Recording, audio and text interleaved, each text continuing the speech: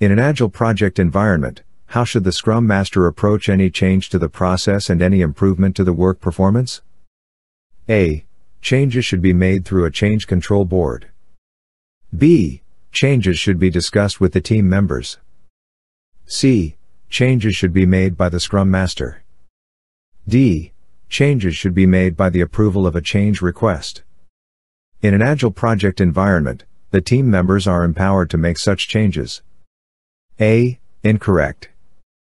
B. Correct. C. Incorrect. D. If you like this video, you can subscribe, turn on the bell, share it, like it, and write comments so that this channel can provide more videos.